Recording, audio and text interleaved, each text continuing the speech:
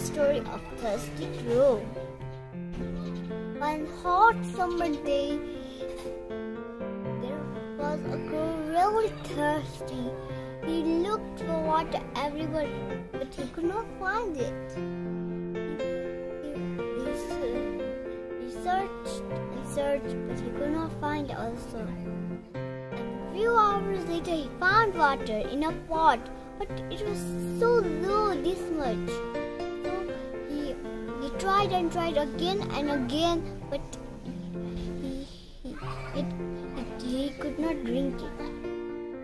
So he found a stone and he thought to put the stone in the pot so the water didn't go up. So he tried to put the stone. Then the water went up so he can drink. And after he drank, he flew away. So thank you everyone. And this was the end of the story.